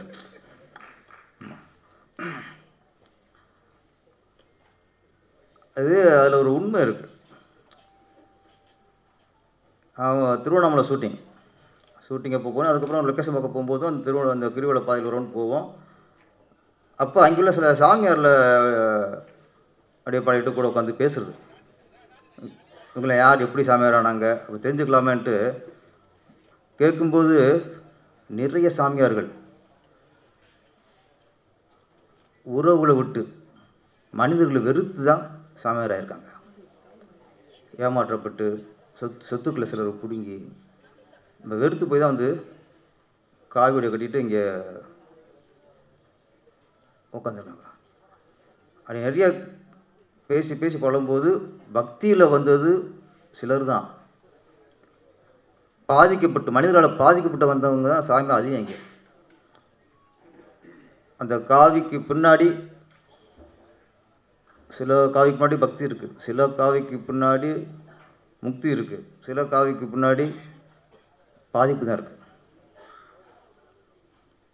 அதிகமாக காவிக்கு முன்னாடி பக்தியை விட விரக்தி தான் ஜாஸ்தியாக இருக்குது. திருவண்ணாமலையில் சாமியார்கள், நாங்கள் உதவிக்கெல்லாம் ஒரு சாமியாரை கூப்பிட்டு போய் சாப்பாடு வாங்கி கொடுத்து, ஒரு சாப்பாடு வாங்கி கொடுத்தா மனசு திருப்தியில் அப்படியே கேட்குறோம், பகீன் ஆகி போச்சு. அவர் ஊரில் ஒவ்வொரு நாளும் 10-15 பேருக்கு சாப்பாடு போட்டவர், அப்படி தானம் பண்ணி தர்மம் பண்ணி அதில் பாதிப்படைஞ்சு விரக்தியை போய் அவர் சாமியாக வந்திருக்கார். நம்ம அவருக்கு சாப்பாடு வாங்கி கொடுத்த குறித்து பெருசாக நினச்சிக்கிட்டு இருக்கோம். அது மாதிரி இங்கே மனிதரை பார்த்து அபூர்வம், அதை மையமாக வச்சு தான் அந்த மான் வேட்டை த்ரில்லர் மூவி. இருந்தாலும் மனிதர்கள் எந்த அளவுக்குலாம் கேவலமாக இருக்காங்கிறதில் தோல் உரிச்சிருக்காரு. இதில் நடித்த ஹீரோ அவருக்கு வாழ்த்துக்கள், கதாநாயகி அவங்களுக்கு வாழ்த்துக்கள். பொதுவாக இசை வெளியீட்டுலாவுக்கு கதாநாயகன் வரமாட்டாங்க. அப்போ ராஜன் சார் வந்து சூழ்நிலை ஏறும், அன்றைக்கி அன்றைய பொழுது அதில் போயிடும். இன்றைக்கு கதாநாயகன் வந்துட்டாங்க, ஆனால் இன்றைக்கி விழாநாயகன் யார், ஏன் வரல? ராஜன் சார் அது மைண்டில் ஏறல இன்றைக்கி, இன்னைக்கு பொழுது அதில் போயிருக்கோம், வேறு மாதிரி திசை திரும்பிடுச்சு. ஆமாம்மா, அவர் வரணும். நாங்கள்லாம் இசை கேட்டவங்க இசை வெளியிடுறோம், இசை அமைச்சவங்க ஆளை காணோம். எனக்கும் ரவிமரியாவுக்கு என்ன சம்மந்தம் இருக்குது? அவர் டப்பி கோட்டிங் வந்திருக்காரு, வேலை விட்டு வந்திருக்கிறாரு. வேலை பார்த்தவங்க வரணும் ஃபஸ்ட்டு. இசை வெளியிடுங்கிறது எல்லோரும் விழா நாயகன்பாங்க. கவிஞர் வந்தனால வேலை கூட இருக்குப்பா கொஞ்சம் அவரும். ஏன்னா இது இசை வெளியிடாத தான் ஃபஸ்ட்டு கொண்டு போய் மக்கள்கிட்ட போய் கொஞ்சம் சேர்க்குற விஷயம். இன்றைக்கி ராஜன் சார் போன்றவர்களாம் எல்லா விழாவுக்கும் எதுக்கு வராங்கன்னா, இது ஒரு சேவை மாதிரி. சினிமாவில் இருந்துருக்காங்க, சின்ன சின்ன படங்களுக்கு போய் நம்ம அவங்களுக்கு ஒரு உதவியாக இருக்கணும், உறுதுணையாக இருக்காங்கிறத வராங்க. என்ன ரீசன் தெரியல எனக்கு, அது திருமலை சார் சொல்லி வர ஒன்று. ஆனால் திரும்ப அவர் ஸ்ரீகாந்த் சார் என் கூட ஒரு 6-7 படம் பண்ணியிருக்காரு, ரொம்ப நல்லவர், ரொம்ப பண்பாளர். ஏதோ ரீசன் இருக்கும், ஒரு கேள்வி இருக்குல்ல என் வரலேன்ட்டு, அது வந்து திருமலை சார் கிளாஸை சொல்லுவார். அதுக்கப்புறம் இப்போ நிறைய சொன்னாங்க இந்த சின்ன படம் பெரிய படம்னாங்க. டி சிவா சார் வந்து பேசும்போது சின்ன படங்களும் பண்ணாதீங்க, அது பண்ணுறது கொஞ்சம் வேஸ்ட் மாதிரி சொன்னார். அப்படி சொல்லக்கூடாது சார். 100-150 கோடி பட்ஜெட்டில் பண்ண படங்கள் ரிலீஸ் ஆகி 30-40 கோடி லாஸ் ஆகி போச்சு. இனிமேல் அந்த ஹீரோ வச்சு படம் பண்ண சொல்லிக்கலாம். நீங்கள் எத்தனை கூட பெரிய படம் லாஸ் ஆகிருக்கு, பெரிய படம் பண்ணான்னு சொல்லுவீங்க. நீங்கள் சின்ன படங்களை எப்படி காப்பாற்றணுங்கிறதுக்கு அதுக்கு வழியை சொல்லுங்கள். முதல்ல சின்ன படம் எங்கே பெரிய படம் ஆகுதுன்னா, சின்ன படம் ரிலீஸ் ஆகி அது பெரிய ஹிட் ஆச்சுன்னா அது பெரிய படம். பெரிய படம் எங்கே சின்ன படம் ஆகுதுன்னா, அது ரிலீஸ் ஆகி தோல்வி அடைச்சுன்னா அது சின்ன படம். பெரிய படம் சின்ன படமாக முதல்ல ரிலீஸ் ஆகணும். ரிலீஸ் ஆனாதான் அது சின்ன படமாக பெரிய படமான நம்ம வந்து கணிக்க முடியும். இங்கே ரிலீஸுக்கே பிரச்சனையாக இருக்கு. இன்றைக்கி வந்து நம்ம உதயநிதி ஸ்டாலின் சார் நம்ம திரைத்துறையை சேர்ந்தவர் இன்றைக்கி அமைச்சராகிறாரு. அவருடைய வாழ்த்துக்களோட சில கோரிக்கை வைப்போம். இப்போ ஒரு ஜாதி அடிப்படையில் சிறுபான்மையினர்னு சிலருக்கு சலுகைகள் உதவிகள் அரசாங்கம் பண்ணுது. மத அடிப்படையில் சிறுபான்மையர் அப்படின்னு சில மதத்துக்கு இந்த அரசாங்கம் சலுகைகளும் உதவிகளும் பண்ணுது. அதே மாதிரி சினிமாத்துறை என்பது மக்களால் ரசிக்கப்படுற போற்றப்படுற மக்களோட குழு வாழ்க்கையில் அங்கமான ஒரு விஷயந்தான் இந்த சினிமாத்துறை. சினிமாவிலேருந்து அவ்வளோ சாதனை நடந்திருக்கு. சினிமாவிலேருந்து அன்றைக்கி தொடர்ந்து இன்றைக்கி முதலமைச்சர் வந்துக்கிட்டு இருக்காங்க. அந்தளவுக்கு பவர்ஃபுல் மீடியா இந்த சினிமா மீடியா. எப்படி நீங்கள் ஜாதியிலையும் மதத்துலேயும் சிறுபான்மையர் பார்க்குறீங்களோ, அதே மாதிரி சினிமா துறையிலையும் சின்ன படங்களை சிறுபான்மையருக்கு எந்த அளவுக்கு நீங்கள் சட்டத்திட்டங்களை போட்டு நலத்திட்டங்கள் சலுகைகள் ஒதுக்கிறீங்களோ அது மாதிரி ஒதுக்க முடியும். உங்களால் இத்தனை கோடிக்கு கீழே உள்ளது சின்ன படம், அது சிறுபான்மை மாதிரி நினச்சி அதுக்கு நீங்கள் சலுகை பண்ணுங்கள் சார். 20 வருஷத்துக்கு முன்னாடி தயாரிப்பாளருக்கும் டிஸ்ட்ரிபியூட்டருக்கும் ஒரு கண்டிஷன் இருந்துச்சு. வேறு எதுவும் அதை கொண்டு வந்தாலும் போதும். இப்போ சினிமா தப்பிச்சிடும். இப்போ சென்னையில் வடபழனி ஏரியாவில் ஒரு படம் ஒரு தேட்டர் ரிலீஸ் ஆகணும். கமலா தேட்டரில் இன்றைக்கி ரிலீஸ் ஆச்சுன்னா உதயத்துலேயோ காசிலேயோ ஏஎம் ராஜேஸ்வரிலையோ ரிலீஸ் ஆகக்கூடாது. ஆனால் உதயம் தேட்டர் ரிலீஸ் ஆச்சுன்னா கமலா, ஏஎம் ராஜேஸ்வரி, காசி போன்ற தேட்டரில் ரிலீஸ் ஆகக்கூடாது. சத்தியத்தில் ரிலீஸ் ஆச்சுன்னா தேவி ரிலீஸ் ஆகக்கூடாது. அபிராமி ரிலீஸ் ஆச்சுன்னா ஆட்பு ரிலீஸ் ஆகக்கூடாது. கண்டிச்சு எரிஞ்சில்ல, அது யார் உடைச்சா? அது என்னைக்கு உடைச்சோ அன்றைக்கி முடிச்சு சினிமா. அப்போ பெரிய இந்த கண்டிஷன் படங்க அப்போ அதில் அப்போ சின்ன படங்களுக்கு வழி வந்துடும். இன்றைக்கி இப்போ மாலில் ஒரு 10 ஸ்க்ரீன் இருக்குது. 10 ஸ்க்ரீனில் நீங்கள் ஒரு 6 ஸ்க்ரீன் பெரிய படத்தை ஒதுக்கிடுங்க. பெரிய 2 படம் வருதா, ஒரு படம் 3 ஸ்க்ரீன், இன்னொரு படம் 3 ஸ்க்ரீன், இந்த 4 ஸ்க்ரீன் இருக்குல்ல, 4 சின்ன படத்தை போடுங்க சார். சிறுபான்மையரை நினச்சி, ஒதுக்கப்பட்டவரை நினச்சி உதவி பண்ணுங்க. இந்த கண்டிஷன் போட்டாலே ஆட்டோமேட்டிக்காக வந்துடும். இன்றைக்கி வடபழனியில் ஒரு படம் ரிலீஸ் வச்சுங்களேன், கமலா, உதயத்தில் இருக்க 3 தேட்ரு, காசி, இங்கே இருக்க ஏஎம் ராஜேஸ்வரி, ஆப்போசிட்டில் மால் இருக்குது, மாலில் இருக்க 10 ஸ்க்ரீன், இது எல்லாத்துலேயுமே ஒரே படம் சார். யார் அனுமதிக்கிறா? நம்ம யாரையோ ப்ரொடியூசர் வந்து அவங்கள குறை சொல்கிறாங்க, அவங்க வந்து ப்ரொடியூசரை குறை சொல்கிறாங்க, டிஸ்ட்ரிபியூட்டர் சொல்கிறாங்க, அப்புறம் வந்து படம் வெளியிடறவங்கள சொல்கிறாங்க. ஒவ்வொரு மாற்றி மாற்றி குறை சொல்லிட்டே இருந்தால் இதுக்கு விடிவாளமே இல்லை. தயாரிப்பாளர், விநியோகஸ்தர், டிஸ்ட்ரிபியூட்டர், இவங்க பட வெளியீட்டாளர்கள் எல்லாம் சேரணும். சேர்ந்தால் தான் ஒரு விடிவாளம். இதுக்கப்புறம் சிறுவனங்களை காப்பாற்றுறதா இருந்தால் நம்ம தயாரிப்பாளர் சங்கமே டிசிவாச சொல்கிறாரு. அது எத்தனை சங்கம் இருக்குது? தமிழ்நாடு ஒன்று தான், தமிழ் திரைத்துறை ஒன்று தான். இதுக்கு எதுக்கு 4 தயாரிப்பாளர் சங்கம்? புரியல. நான் நினச்சேன் நாளைக்கு நான் ஒரு தயாரிப்பாளர் சங்கம் ஆரம்பிக்கலாம். நாளைக்கு Rajan sir, Ramesh Kanna sir, Ravindra sir, நம்மளும் ஒன்று ஆரம்பிச்சிடுவோம் சார். ஆமாம், எழுச்சி தயாரிப்பாளர் சங்கம், அது 50 பேர் கேட்டுருக்காரு. அந்த 50 பேர் சேர்ந்து நாங்கள் ஆரம்பிக்க போகிறோம். எழுச்சி தயாரிப்பாளர் சங்கம் ஆரம்பிக்க போகிறோம். இப்படியே ஆளாளுக்கு ஆரம்பிச்சுக்கிறது கட்சியா? அரசியல் கட்சியா? ஜாதிக்கு ஒரு கட்சி, மதத்துக்கு ஒரு கட்சி, நினச்சாலும் கட்சி ஆரம்பிக்கிறதுக்கு, லெட்டுப்படுக்கு ஒரு கட்சி. இது சினிமாத்தோட ஒரு தொழில். இதை காப்பாற்றுறதுக்கு ஒரு சங்கம் தான் இருக்கணும். நீங்கள் 4 சங்கம் வச்சுட்டு எப்படி சினிமாத்துறை காப்பாற்றுவீங்க? அதனால் தயாரிப்பாளர் செயலில் ஒற்றுமை இருக்கணும். ரிலீஸில் ஒரு கண்டிஷன் பேரில் ரிலீஸ் பண்ணணும். இவ்வளோ விஷயங்கள் இருக்குது. அப்போ தான் சினிமா வந்து பெரிய ஒரு சினிமாத்துறையை காப்பாற்றப்படும். மான்வேட்டை திருமலை சார் வந்து எல்லாம் சொல்லிட்டாங்க அவரை பற்றி. அவர் வந்து ஒரு நட்புக்கு உதாரணம். எங்கேயாவது பிரச்சனைனா கூட நின்று அந்த பிரச்சனையை தீர்த்து வைப்பார். அவர் வந்து ஒரு குறுகிய காலத்தில் ஒரு படத்தை தயாரிச்சுக்கிற இந்த படம் வெற்றி அடைஞ்சு மிகப்பெரிய வெற்றி அடையணும். வெற்றி அடைந்தால் அவர் பல உதவிகளில் டைரக்டர் ஆகுவார். பல சின்ன சின்ன நடிகரில் பெரிய நடிகராக உருவாக்குவார். அந்தளவுக்கு ஹெல்பிங் மைண்ட் உள்ளவர். இந்த மாதிரி தயாரிப்பாளர், இயக்குநர்கள் வெற்றி அடைய வேண்டும். நன்றி, வணக்கம். நன்றி. பேரரசர் சொன்னார். நான் இன்றைக்கி ரொம்ப பேச வேணாம்னு நினச்சேன். அவர் ஆரம்பித்து விட்டு போயிட்டார். மிக்க மகிழ்ச்சி இங்கே வந்திருக்கிற எல்லாரும். இது ஏன் சொல்கிறேன்னா, ஸ்ரீகாந்த் தேவா இந்த படம் வந்து நான் ஒரு 5 ஆண்டுகளாக வந்து கொஞ்சம் கொஞ்சமாக எடுத்துகிட்டே இருக்கேன். ஏன்னா ஃபைனான்ஸே வாங்கக்கூடாது, பணம் எங்கே வாங்கக்கூடாது, நம்ம உழைச்சி நம்மளால் வர முடியும்.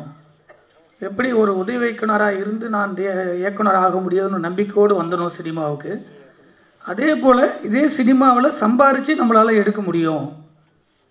அந்த நம்பிக்கை எனக்கு எப்போ வந்ததுன்னா, இதுக்கு முன்பாக ஒரு இயக்குனரை வச்சு நான் படம் பண்ணி ஒரு 2.5 கோடி அதில் வந்து எனக்கு வந்து லாஸ். ஒரு சாதாரண ஒரு உதவி இயக்குனர் ஒரு இயக்குனராகி 2.5 கோடி பணம் விட்டுட்டா அதனுடைய வலி எப்படி இருக்குன்னு சினிமாவில் இருக்கிற அத்தனை பேருக்கும் தெரியும். ஆனால் அந்த காலகட்டத்தில் கூட நம்பிக்கை நான் ஒரு நாள் விட்டதே கிடையாது. பணம் என்று சொன்னால் யாருமே கூட இருக்க மாட்டாங்க.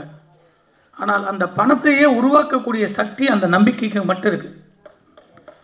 அந்த நம்பிக்கையை நான் எப்போ 27 வருஷத்துக்கு முன்பாக சினிமாவுக்கு வந்தனோ, அந்த நம்பிக்கை, அந்த வேகம், அந்த உத்வேகம் அந்த நன்னடத்தை, ஒரு நேர்மையான வழி இருந்தால் கண்டிப்பாக நம்ம உச்சத்தை தொட முடியுன்ற நம்பிக்கை. சோர்வு ஏற்படும் போதெல்லாம் நானே வந்து அதை மெருகேற்றிப்பேன். எப்பவுமே வந்து என்னுடைய சோர்வு நான் காமிக்கவே மாட்டேன். சந்தோஷமாக தான் இருப்பேன், சிரிச்சுக்கிட்டே தான் இருப்பேன், எதை பற்றியும் கவலைப்பட மாட்டேன். நம்மளால் முடியுன்ற நம்பிக்கை ஒவ்வொருத்தருக்குள்ளே விதைக்கணும். அதை விதைச்சிட்டே இருந்தோம்னா எல்லாருமே ஜெயிக்க முடியுன்ற நம்பிக்கை உண்டு. ஸ்ரீகாந்த சேவா நல்லா கேட்டுங்க. மான்வேட்டைக்கு வந்து நான் இந்த படம் வேணான்னு தூக்கி போட்டேன். போச்சு, கஷ்டப்பட்டோம், கஷ்டத்தை அடைச்சோம், இதில் ஒழிச்சதெல்லாம் திரும்ப இன்னொரு 1 கோடி போட்டோம். இந்த படம் வரலையானாலும் பரவாயில்லன்னு தூக்கி அப்படி போட்டேன் ஓரமாக. நிறைய படத்துக்கு வேலை செஞ்சேன், நிறைய நட்புக்காக போய் எல்லா படத்துக்கும் வேலை செஞ்சேன். அந்த முடிகிறதுக்காக அந்த படத்துக்கு முழு மூச்சாக இருந்தேன். அதெல்லாம் பண்ணிக்கிட்டே இருக்கும்போது நிறைய கெட்ட பேர்கள் தான் வந்துகிட்டே இருக்கு. ராஜா என்ன சொன்னாப்புல 5 கோடி படம் போட்டு 4 லட்ச ரூபாய் எல்லாமே அவுட் எடுக்கும் போல தைக்கும் போது போல் இந்த மான்வேட்டைக்கும் அந்த பிரச்சனை இருந்தது. படம் எல்லாத்தையும் போட்டோம், பிரசாத்துலேருந்து டிஐ பண்ணி ஒரு 8,75,000 ரூபாய் பில்லு வருது, என்னால் கட்ட முடியல. என்னடா இந்த படத்தை வட்டிக்கு வாங்கணுமா, அந்த வட்டி கட்ட முடியாது, எதுக்கு 8 லட்ச ரூபாய் இல்லை, நம்ம படம் தான் அப்படியே அந்த படம் இருக்கட்டும் அப்படி வச்சுட்டேன் ஒரு 4-5 வருஷமா.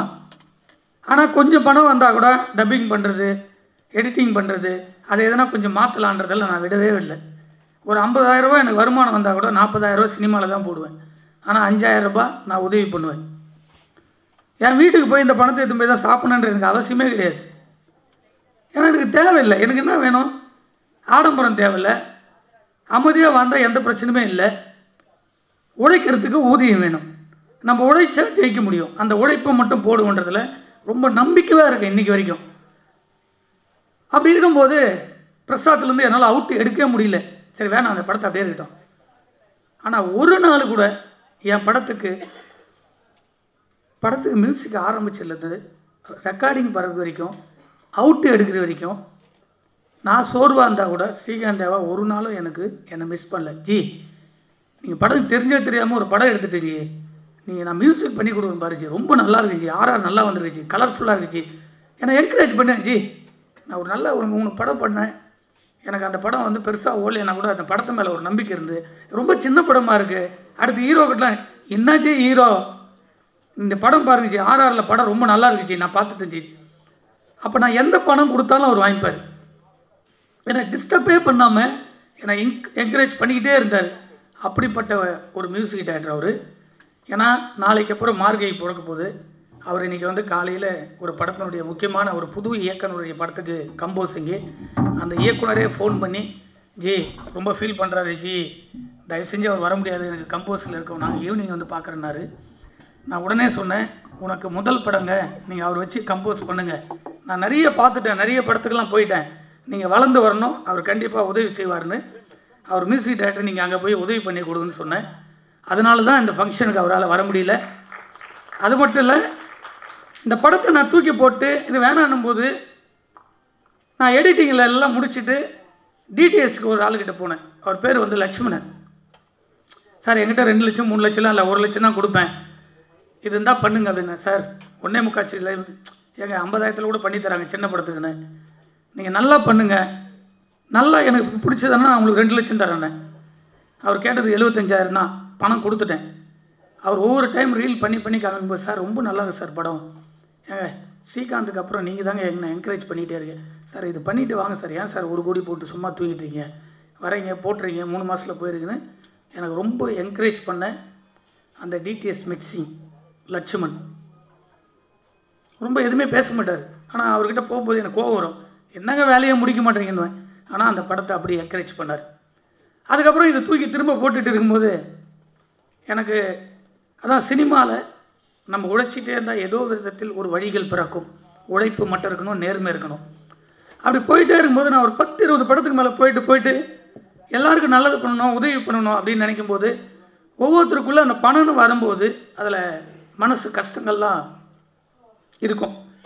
அதையெல்லாம் தூக்கி போட்டு எனக்கு வந்து ரொம்ப மதிக்கக்கூடிய மகேந்திரகுமார் நாகர் அவர்கள், சேஜி அவர்கள், அவர் வந்து எனக்கு யதார்த்தமாக ஒரு ஷூட்டிங்கில் பார்த்தேன்.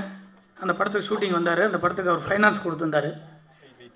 என்னை யாருன்னு கூட தெரியாது, என்னை டைரக்டர்னு தெரியாது, ப்ரொடியூசர்னு தெரியாது, சினிமாவில் நான் என்ன இருக்குன்னு தெரியாது. ஏன்னா எனக்கு அறிமுகப்படுத்துறவங்களும் அப்படி தானே இருப்பாங்க. அப்போ நான் சேச்சிக்கிட்ட ரொம்ப நல்ல மனுஷனாக இருக்காரு அப்படின்னு அவர்கிட்ட பேசிக்கிட்டே இருக்கேன். அப்படியே பழக்கம் ஒரு 2-3 மாதம் போகுது. சேச்சி உங்களை பார்க்கணுன்னு பார்க்குறேன். ஒரு 2 நல்ல படங்களை எடுத்து வச்சுருக்காங்க தயாரிப்பாளர்கள். பாதி படம் முடிஞ்சிச்சு, நீங்கள் இந்த படத்துக்கும் உதவி பண்ணணுன்னு. அவர் எதுவுமே பார்க்கல. நல்ல படம்ப்பா, படங்க ப்ரொடியூசர்கள் படம் ஷூட்டிங் மட்டும் நம்ம பண்ணுவோம், நிறைய பிரச்சனைகள் இருக்குனாரு. அந்த ஒவ்வொரு படத்துக்கும் ஷூட்டிங் அவர் வந்துக்கிட்டே இருந்தார். அவர்களும் நம்மளுடைய சக தயாரிப்பாளர்கள் தான். அப்போ என்னுடைய ஒர்க்கு நான் போகிறது எல்லாத்தையும் பார்த்துட்டு, என்னப்பா நீ ஒன்றுமே எதுவுமே சொல்ல, நீ ப்ரொடியூசர் டைரக்டர் எல்லாருமே சினிமாவில் இருக்க அத்தனை பேரும் தெரியுது, நீ ஏன் வந்து உழைப்பை வேஸ்ட் பண்ணிக்கிட்டே இருக்க, இவ்வளோ படங்கள் பண்ணிட்டு உன் படம் என்ன இருக்குது, சரி அதை தூக்கி போட்டு வச்சு வேறு படம் பண்ணும், பெரிய படம் என்ன பெரிய படம், இந்த படத்தை நீ முடி வேணா செஞ்சு அதெல்லாம் அப்படின்னு. அப்போ சொல்லும்போது இந்த படத்துக்கு என்ன பிரச்சனை இருக்குது, முதல்ல ரிலீஸ் வெளிவாங்க, உங்கள் மேலே வந்து இந்த படம் வரலன்னு சொல்கிறாங்க எல்லாருமே, உங்கள் கூட இருக்குங்களா அப்படின்னு சொல்லி இந்த படத்தை நம்பிக்கையோடு இதை ரிலீஸ் பண்ணுங்கன்னு சொன்னதில் எனக்கு ஏதோ ரூபத்தில் உழைச்சால் அந்த உழைப்புக்கு ஊதியம் வரும்னு சொல்கிறதுல எனக்கு தோள் கொடுத்து இந்த படத்தை இன்றைக்கி ஃபஸ்ட் காப்பி வரைக்கும் போய் சென்சார் எடுத்து இந்த படத்தை ரிலீஸ் வருதுறான்னா மகேந்திரகுமார் நாகர் அவர்கள் தான் காரணம். அவருக்கு மனதார வாழ்த்துக்கு நான் கடமைப்பட்டிருக்கேன். அதே போல் என் மீது நம்பிக்கை வச்சு இத்தனை தயாரிப்பாளர்கள் திருமலை உண்மையாக இருக்கிறத நினச்சி நான் ரொம்ப பெருமைப்படுறேன். இதை விட இன்னும் நிறைய தயாரிப்பாளர்களுக்கு, நிறைய இயக்குநர்களுக்கு, தமிழ் சினிமாவுக்கு உழைக்கணும்னு நான் ஆசைப்பட்றேன். அந்த உழைப்பை கொடுக்கறதுக்கு ஆண்டவன் எல்லா வழியிலும் எனக்கு வழிவகை கொடுப்பாருன்னு நம்பிக்கையோடு இருக்கேன். இங்கே வந்திருக்கக்கூடிய ப்ரெஸ்ஸு, மொத்த சினிமா கலைஞர்கள், சினிமா தேசிய அத்தனை பேருக்கும் மனதார வாழ்த்துக்கிறேன். அதே போல் இந்த படம் ஆரம்பிக்கிறதுக்கு முன்னாடி நான் ஒரு பெரிய நடிகர் போகலாம், சின்ன சின்ன நடிகர்லாம் போயிட்டே இருக்குமே அப்படின்னும்போது நான் ஒரு படம் பண்ணணுன்னு சின்ன மாதிரி யாராவது போய் ஒரு சின்ன படம் பண்ணி கொடுங்க, ஒரு 50 லட்சத்தில் 1 கோடின்னு போகும்போது சும்மா பண்ணுவாங்க. ஆஃபீஸ் போட்டு கொடுத்தோன்னே அந்த படம் ஆரம்பிச்சோன்னா அந்த டைரக்டருக்கு வந்து தான் அப்படின்ற ஒரு கர்வம் வந்து நான் 2-3 சந்திச்சிட்டேன். 2-3 கோடி விட்ட பிற்பாடும் ஒரு புது டைரக்டரில் உட்கார வச்சு பார்த்தேன், எதுவுமே செட் ஆகலை. நம்ம சின்ன படம் பண்ண வேண்டாம், வேறு டைரக்டரை உருவாக்கணும். அப்படி ஒவ்வொன்றும் போட்டு அதுலேயும் ஒரு 10-20 லட்சம் சும்மா போட்டேன் என்னுடைய உழைப்பை. அப்போ ஒரு சித்தர்கள் வழிபாடில் ஒரு படத்தை எடுப்போம். மனிதர்கள் மிருகமாக இருக்காங்க. அப்போ மனிதர்களை அடக்கக்கூடிய சக்தி எங்கே இருக்கு? அந்த மனிதர்களுக்குள்ளேயே இருக்கலாம், இல்லை கடவுள் ரூபத்தில் வரலாம், இல்லை பேய் ரூபத்தில் வரலாம். இதெல்லாம் மிக்ஸ் பண்ணி ஒரு மலையில் ஒரு சின்ன படம் எடுக்கலாம் அப்படின்னு போது சொல்லும்போது அண்ணன் சண்முக அண்ணன் வந்து எனக்கு குடும்ப நண்பர். இப்படி போகலான்னு சொல்லும்போது அவர் வந்து ஒரு சித்தரை என்னை மீட் பண்ண வைக்கிறாரு. அந்த சித்தர் இந்த படத்தில் இருக்கார், ஆனால் அவர் ஜீவ சமாதியாக அடைச்சிட்டாரு.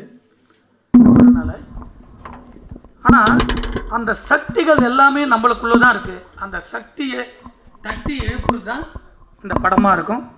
ஒரு புரட்சி இருக்கும். பெரிய படம் இல்லை, நடிகன் படம்னா ஓடுன்னு சொல்லுவாங்கள்ல, அதெல்லாம் கிடையாது. ஒரு பேய் இந்த சமூகத்தை மாற்றக்கூடிய சக்தி இருக்கும். அது கடவுளாக தெரியாது, பேயாக தெரியாது, மனிதனாக தெரியாது. அதுதான் இந்த படம். இது சின்ன படமாக பெரிய படமானு தெரியாது. அது இப்போ ஓடிடி வந்ததுனால அந்த ஓடிடியில் பார்க்குற ஆடியன்ஸ் தான் சொல்கிறோம். ரொம்ப நன்றி. வந்த அனைவருக்கும் என்னுடைய வாழ்த்துக்கள். நன்றி.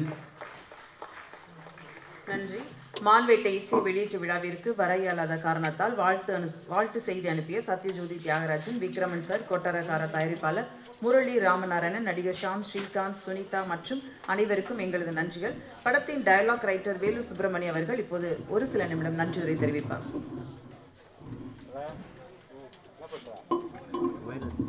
மான்வேட்டை இசை வெளியீட்டு விழாவிற்கு வந்து மனதார வாழ்த்து பாராட்டிய